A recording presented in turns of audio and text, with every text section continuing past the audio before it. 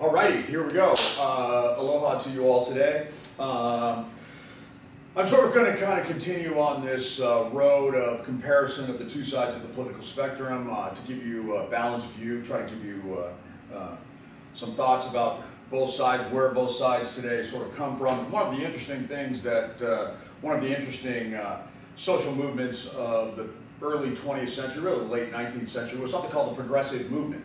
Now we hear the term the progressives used quite a bit in modern politics. So where does it come from? What does that mean? What's that situation where it grew out of? So let's take a look at that. A lot of people at the beginning of the 20th century sort of looked back and sort of, the 20th century, so I'm talking about the 1900s. So they kind of looked back in the 1800s and they said, okay, well, we've read this guy, Karl Marx, and he's very interesting, and we kind of like that. And then we sort of see things bleed into the violence of the Russian Revolution and how bad that was. And some people said, whoa, whoa, whoa, that's a little bit too much. We're sort of in favor of this kind of Marxian theory, but we're not willing to start a revolution. Let's see if we can do it in a sort of, dare I say, lighter fashion. So this is a political movement that sort of was in the vein of the left side of the political spectrum, on the Marxist side of the political spectrum, but maybe didn't go quite as far. Maybe it wasn't, certainly it wasn't this desire for violence like the Marxist movement, dare I call it. So this is a movement that we mostly see in the United States, but certainly we see it in Western Europe. Certainly it was something going on there. And look, this also in this same sort of Marxian way, Marx, of course, recognized that industrialization was a major aspect of the world he was seeing. Remember, he's alive in the middle of the 1800s. He is seeing industrialization on the rise, especially in, certainly in Europe, but especially in his home country of Germany. And so he sees the world modernizing. And that's something that the progressive movement, just by its very nature of the term progressive, what is progressive? I mean, well, obviously, what's the root of that word, I guess we could say?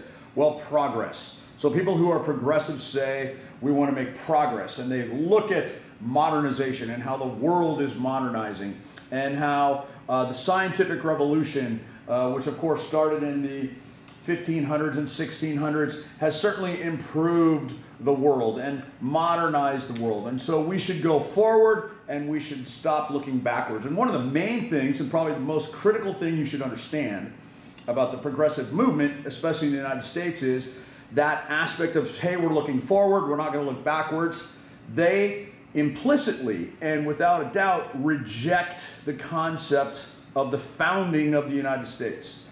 They disagree wholeheartedly and openly with the founding fathers of the United States. All right, so now this is sometimes a little bit surprising for students when they first hear that, but just sort of listen to what I'm going to go through here, as they would make the argument that the founding concept of limited government and the freedom, that your freedom comes from your creator, they would argue those are, yes, traditional arguments, but those are past tense. Those are not things we can be talking about in the modern, industrialized, science-dominated world. We need to move forward from these concepts, and we need to understand that one of the things that they also disagree with is the consent principle. Now, what is the consent? Well, you are probably familiar with the line that governments only should operate based on the consent of those they govern. So that's a founding principle. Progressives are completely against that. They do not think that is correct at all. In fact, they think the exact opposite. Really, a progressive would argue you are not born free. And this is the argument between when are you equal? Are you equal at the beginning, or are you equal at the end? Equal opportunities or equal outcomes? So the progressives are equal outcome people. The opposite side, the conservative side, would be the equal opportunity side. You're equal at the beginning. You're of course, all men are created equal. Created implies beginning. That's something that the progressives do not agree with. They believe that freedom is a product of human making, is the way I'm going to describe this. In other words, you are not free until society helps you to get free. And the state has got to be very critical in that aspect. And that state institutions are really the purpose of state institutions, i.e., namely governments, are there to help people reach their potential. That certainly you cannot reach your potential at, you're not going to have your potential reached at birth. Your potential will be released sometime later on. That will be an outcome aspect of your life, not an opportunity aspect of your life. Okay? So the state is incredibly important to a progressive. And so here again, you start to see the concept of, well, okay, we need a big, active, super body powered government to help people to be equal, to reach their potential, things like that. Who should run the government? Okay, well, this kind of thing goes all the way back to Plato. Certainly all the great utopia believers of history believed this. All the great dictators made the same sort of argument.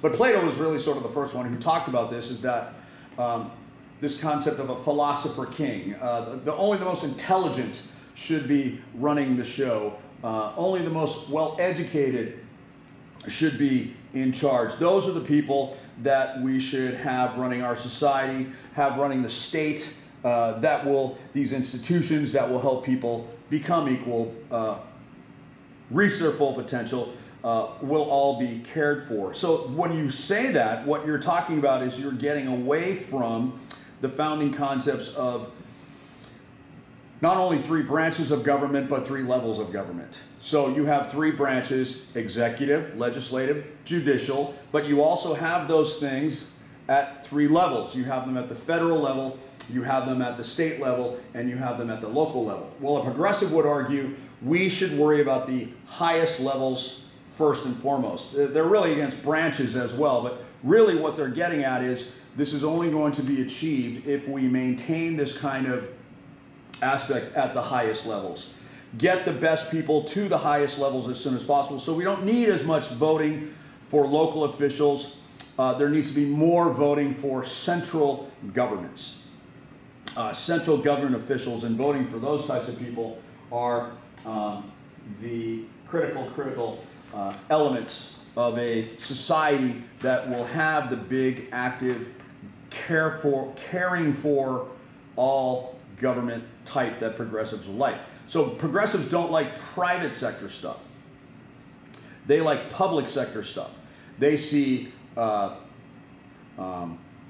progressives see private sector as the places of selfishness and greed, and they see private sector, in other words, individual free enterprise, private business ownership, as a place where those who are at the top are taking advantage and oppressing those that are below them, that are working for them. This is the oppression of the workers that you go back. This is another connection back to Karl Marx, as you can see here. Okay? So they don't like monopolies. And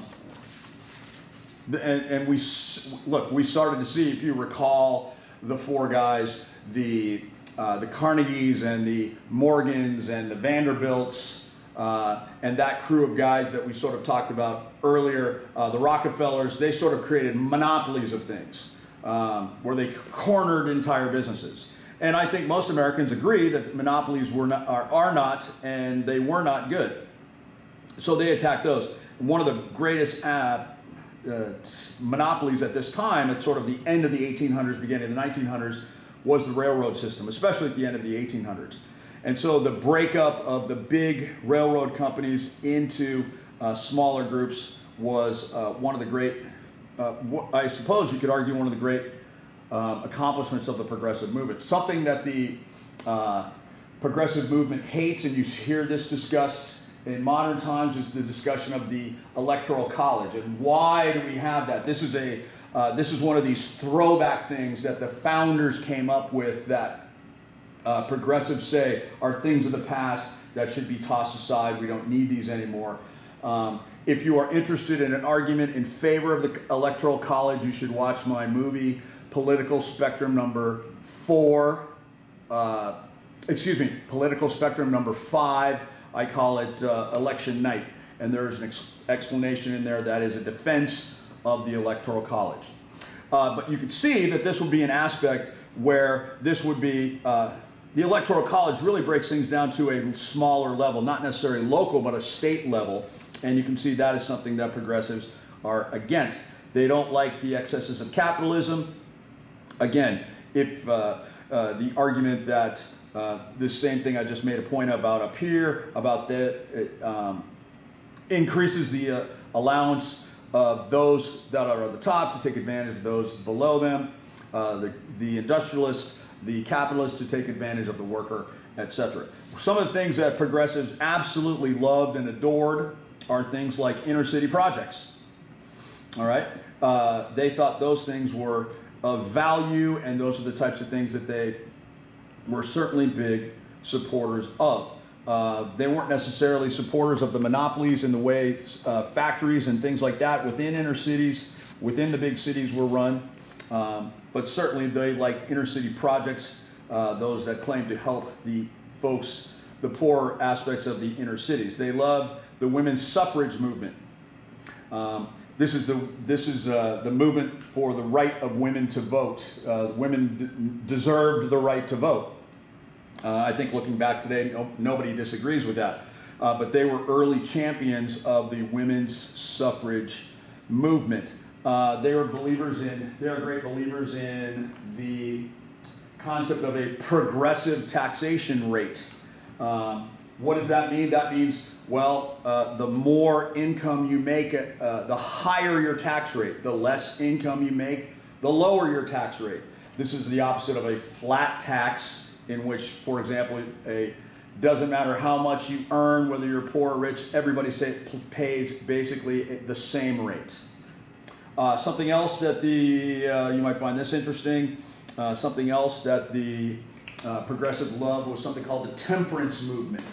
What is the temperance movement? Well, the temperance movement was the concept of, maybe you've heard of it, prohibition. Now, what is prohibition? Well, if you look carefully at the word prohibition, you can see the word prohibit. So this was a time period during the 1920s where alcohol was outlawed. Prohibition was a time period that alcohol was not allowed. It was against the law to drink alcohol. So you were in temperance. You held back. You didn't allow yourself to get caught up in that way of life. You should probably not be surprised when I tell you this, is that the progressive movement loves labor unions. And we have discussed in this text, in this class, in this course, about labor unions and their growth, their birth really after the Industrial Revolution gets started. So the progressives were big fans of labor unions. What are some of the examples of early American progressives? Well, I would say that the best examples would have to be these three presidents. Now, what's interesting is that the first one I have listed right there, Roosevelt, it was actually a Republican, and was actually a Republican president. After he was president, he ran again later on, but he actually ran as a progressive. Roosevelt was very much responsible for breaking up of the monopolies, especially of the railroads. But I think the best example of an early American progressive was Woodrow Wilson. Woodrow Wilson was he was a very well-educated, very intelligent person. He at one time was the president of Princeton University, and he was a very blatant and open believer in the progressive movement. He was very open about his rejection of the founding and how we should move on from the founding documents. He made no bones about it. And really, when you study the progressive movement, and today progressives look at Wilson as one of their heroes. So he is the main person, I would say, if I were to talk about somebody you want to go back and you really want to study this in more detail, you should go back and study the life and the thoughts of President Wilson. All right, and he was president, I believe, from 1912 is when he was elected. So 1912 to 1920. All right, he was the president during World War I. We talk about him when we discuss World War I. All right, what is the importance of the progressive movement? Well, I'm glad you asked that. So I would say to you that if you sort of think about American history, the progressives, as they originally sort of were founded, were going against the mold. They were going against American tradition. And I would sort of say that Americans, and I think you could make this argument still today, generally Americans distrust government involvement in private affairs. And this goes back to the founding. This is really what the founding was all about. Those guys at the beginning of American history who started the country, they were interested in being de-shackled, if you will, from the oppressive, what they called oppressiveness of the British government, the British crown rule upon what they were trying to accomplish in their private affairs in the colonies. And so that has sort of been the basis of the United States, and so I would sort of say that is sort of traditionally what most Americans think. So the progressive movement went against that, and you would have to argue, I think, that the progressive movement has been, or shall I say was, extremely successful. They had several very impressive early accomplishments, and one of those, and maybe you might be surprised by this when I tell you this, and that is the 16th Amendment. Maybe you didn't know this, because we think of taxation as just normal, income tax, a tax on somebody's earnings.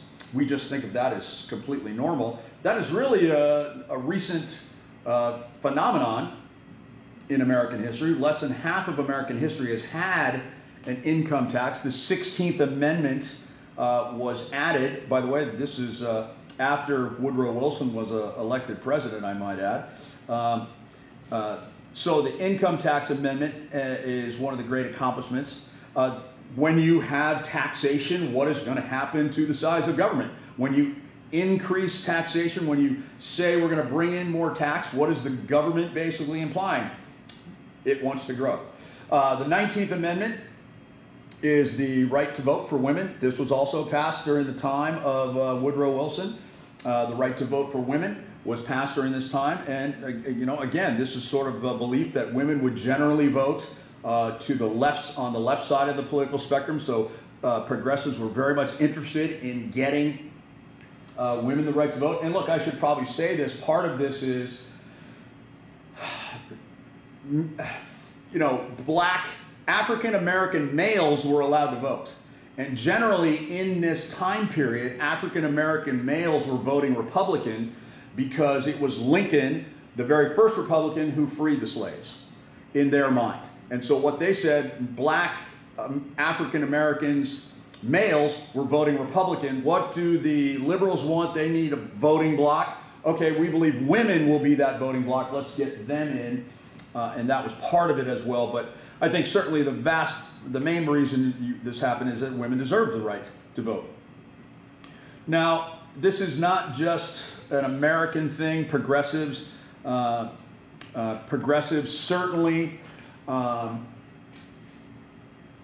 occurred. The progressive movement occurred. Obviously, in Europe would be the best place to see this. And many of the what we would call the European oligarchies that were foundational around socialism liked U.S. progressives, and U.S. progressives liked many of the European socialist oligarchies. There was a lot of stuff going around before World War II about how, you know, there were love affairs between U.S. progressives and European socialists of all kinds, and they both liked each other's plans, and they liked the different things that each side did. And there's lots of articles to be found of American progressive authors and media writing glowing articles about how wonderful European socialism was going. Progressives in America loved Mussolini, for example. Okay?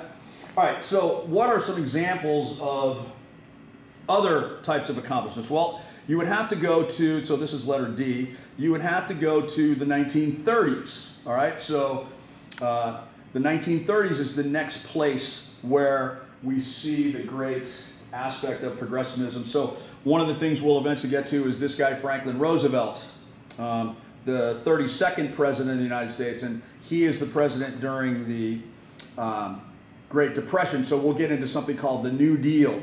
And the New Deal was a bunch of, basically the best way for me to put it to you is a bunch of, this is just a couple of them, just a bunch of new government, big government programs to get people back to work. So FDR's New Deal. We should also talk about Johnson's Great Society. This is something else we'll get to. The Great Society was in the 1960s.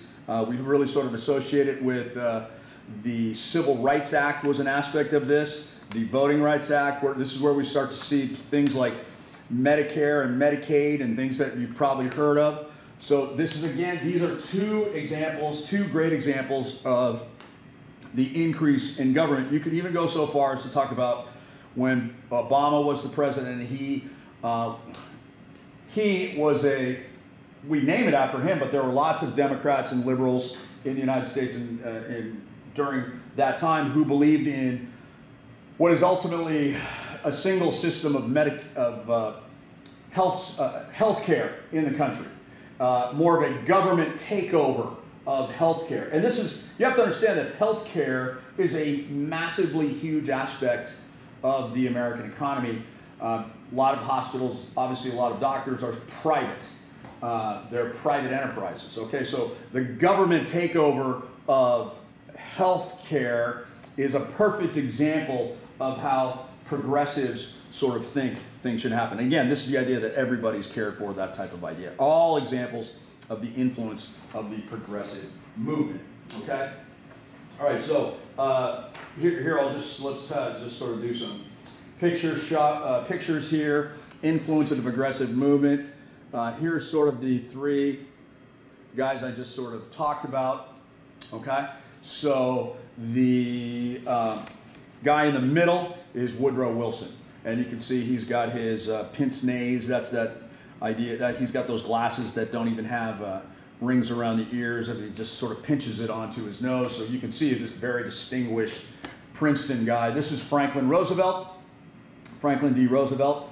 Of course, he was the president during World War II. He's the New Deal guy. This, of course, is Lyndon Johnson, Vice President to Kennedy, took over for Kennedy when Kennedy was assassinated. And then I'll just sort of show you this one last thing. You know, Roosevelt was often seen in the back of a convertible. This is one of his famous pictures of him in the back of a convertible. He's smoking a cigarette that's attached to some sort of filter or something like that. Well, Time magazine did this picture one time during the Obama administration years, and you can see that what have they just done? They've sort of superimposed Obama onto the same picture. What is the point here? The point here is the connection between the two, dare I say, the two progressives, this line of progressives from Wilson to Roosevelt to Johnson. You could probably throw Jimmy Carter in there, all the way to Obama. Okay? All right, so there you sort of have it. The progressive movement. Again, I would emphasize sort of this guy in the middle as being sort of the main person. But the progressive movement is certainly not dead by a long shot. It is still with us very much today.